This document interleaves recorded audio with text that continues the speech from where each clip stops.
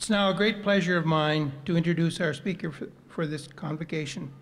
Our speaker is Dr. David J. Triggle.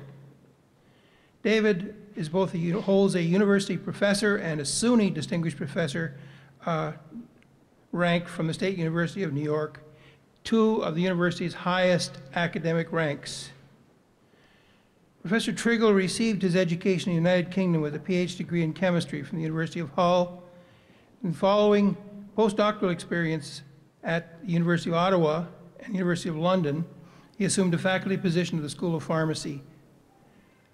This year, he is celebrating his 50th year as a faculty member at this university, and I'd like to congratulate him on his longevity and to his contributions to our university and to our school. Dr. Triggle currently is teaching courses in bioethics and science policy. He is engaged in the Center for Scientific Inquiry, a think tank in Amherst, New York, devoted to the study of the advancement of science. And he is a contributor, a major contributor to the Master of Education program, Science in the Public, at the Graduate School of Education. Professor Triggle's teaching activities are extensive, and he's been engaged in medicinal chemistry, pharmacology, and research ethics. And he's delivered research seminars and lectures worldwide. I could go on listing some of his accolades, but let me just summarize a few key points in this distinguished career.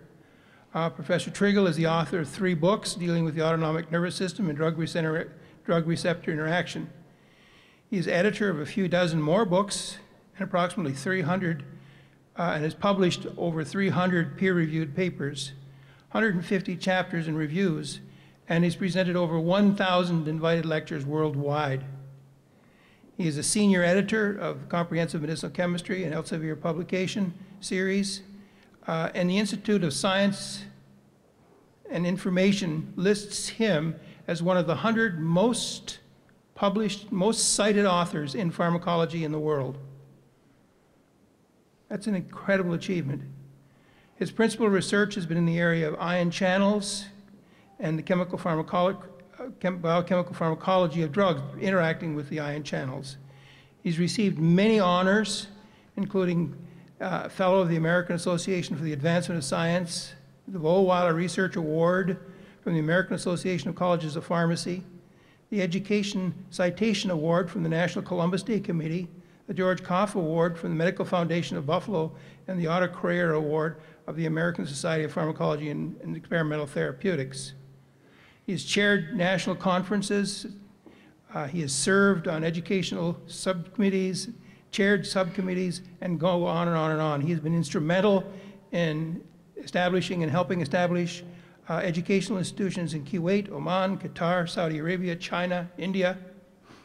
Holds honorary degrees from a number of institutions, including University of Camerino in Italy, University of Hull in the UK, University of Nanjing in China, and today wearing the robes of his honorary law degree from the University of Padua in Italy. I am proud to introduce David Triggle as a scholar, member of our faculty, and a friend.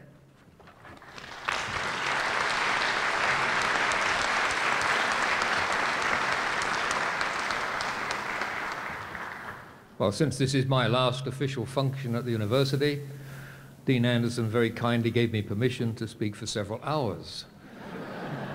But I won't do that. I will tell you a story about my recent travels. Recently, I traveled to San Francisco to speak at a meeting on new drug development. And as I left the hotel, it was raining very, very heavily, and I got into the cab to the airport, and the cab driver was a very aggressive driver indeed. And he pulled right into a funeral car procession, which was obviously heading to a cemetery or church, and he slipped right in behind the funeral car. And as we went up one hill and down the other on the streetcar tracks in San Francisco, with the rain making the roads very slippery and greasy, he went over a large pothole on the top of one hill, and the back door of the funeral car broke open, and the coffin slipped out onto the streetcar tracks. My driver was very aggressive and sounded his horn and tried to push the coffin to the side, but to no avail. The coffin generated increasing momentum and went down the hill on the streetcar tracks and gained sufficient momentum to actually go up the streetcar tracks on the next hill. As it went over the hill, the streetcar tracks turned abruptly left, and the coffin could not navigate them. It went straight down a short cul-de-sac and went into the plate glass window of a pharmacy.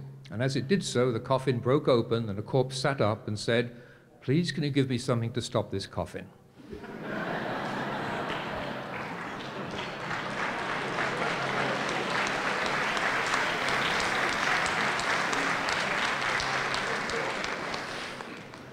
Well, that's not really true, is it? But there is a lesson there. Please, can you give me something to stop this coffin? That tells us something about the administration of medicines and drugs. How many times have we gone to the physician who says, try this, if this doesn't work, add this, if that doesn't work, try this? Increasingly, we are entering a brave new world, however, where the choice of medicines will be increasingly driven by our knowledge of the relationship between disease and genetics, where we will be better able to fit disease, the patient, and the drug together in a more effective way, genetically driven medicine. Here is what was written by one of the leaders in the Human Genome Project only yesterday in a major scientific journal, and I quote, "Successfully navigating a course from the base pairs of the human genome sequence to the bedside of patients would seem to be within reach, would usher in an era of genomic medicine, would fulfill the promise originally envisioned in the Human Genome Project, and most importantly, would benefit all humankind." But we're not there yet. And indeed, many have expressed frustration and disappointment concerning promises made and not yet fulfilled in this field. Yet it's probably worth remembering that the Human Genome Project is in reality well over a century old already.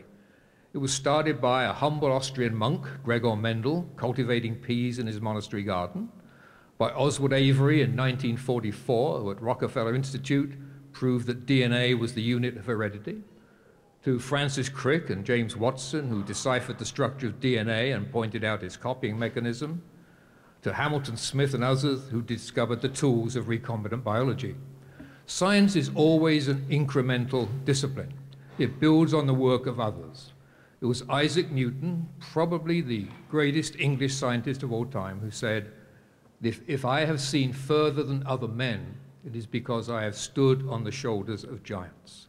And so it is with the progress of science. There is a certain inevitability about science, and there is an inevitability to the progress of genomic medicine. But, as Hamlet said in his famous and celebrated soliloquy, aye, there's the rub. How can we ensure that the promise of this new medicine is actually delivered? We live in an unequal society in an unequal world, and science and medicine can only deliver what the social and political infrastructure permits. And that infrastructure is too frequently broken or non-existent. Yesterday, the Office of Management and Budget in the United States reported that we in the United States currently spend almost $20,000 per year per family on health insurance. And that's increasing at the rate of 7 to 10% per year, which means by the year 2021, the cost will be approximately $40,000. By 2031, it will be approximately $80,000. By the year 2041, $160,000. I can go on, but clearly this extrapolation is sheer madness because it's absolutely non-sustainable. So the roughly 20% of GDP that we spend today on healthcare will increase dramatically, and in fact, this is entirely a non-sustainable enterprise. Now, it would be worth spending this sum of money if, in fact, we generated the best health outcomes in the world. But currently, the United States ranks number 26 in infant mortality and number 36 in adult longevity in the world. So we spend the most money, often by factors of 2 to 3 to 4-fold, and we do not achieve the greatest overall health outcomes in the world. This clearly is a non-sustainable process.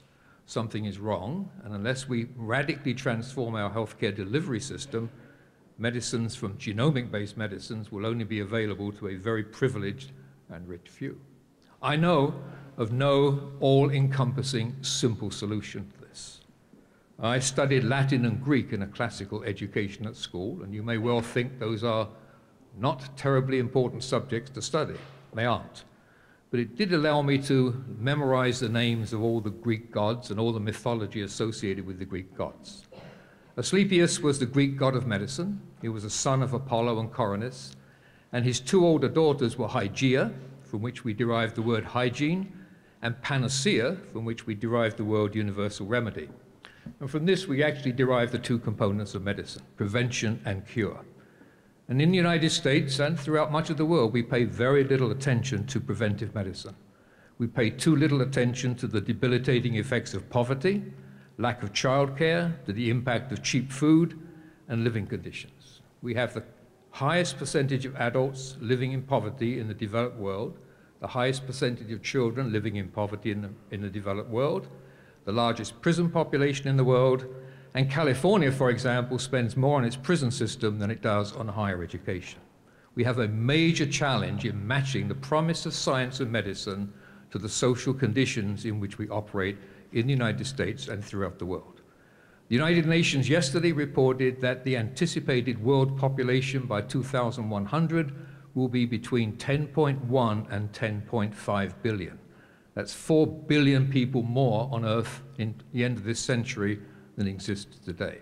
That represents an enormous challenge to the delivery of healthcare, not just in the United States, but also in the rest of the world. It's a challenge that this class is going to have to be part of generating the solution for. It is a major challenge. Science and medicine can deliver, but the social policies under which we administer science and medicine need to be adjusted to the hopeful outcomes that science and medicine can produce for all of us. I was tempted to begin this talk by citing Woody Allen's celebrated speech to the graduating class, and I quote, he said, "Today we stand at a crossroads. One road leads to despair and utter hopelessness, and the other to total extinction. Let us pray that we have the wisdom to choose the correct road."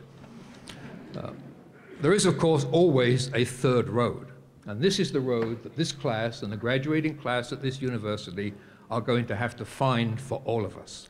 They're going to have to find it and to explore so that the benefits of science and medicine and pharmaceutical sciences are going to be available universally as part of the scientific intellectual commons that belongs to all of us. Let me finish by quoting some words from my favorite poet, Samuel Taylor Coleridge. "If men could learn from history what lessons it might teach us, but passion and party blind our eyes, and the light which experience gives us is but a lantern on the stern, illuminating only the waves behind us." To the class of 2011, we wish you success in exploring the paths ahead, because our future depends on your future and your progress. Congratulations.